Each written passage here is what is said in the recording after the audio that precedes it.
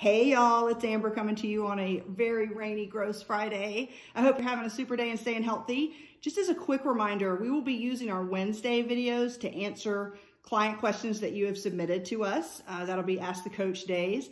And then on Friday, we're just gonna do a real short video that is a fun tip that hopefully you can use at home with your dog. So today, I've decided to do our Fun Tip Friday on how to use an old t-shirt and maybe even some toys around the house to make an inexpensive and fun indoor toy for your dog. So hang tight while I show you how to make it.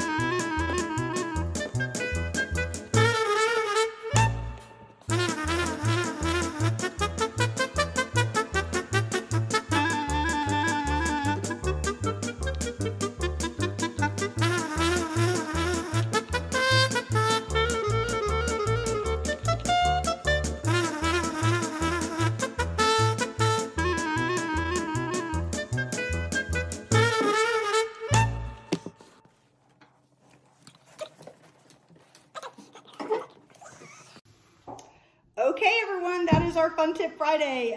Relic has run off now to play with her new tennis ball tug, and we'll be playing some tug games indoors today since it's so yucky outside. I hope you enjoyed it, and really all you need is some old fabric that you can cut into strips and any toy around the house that you can play with and attach it to.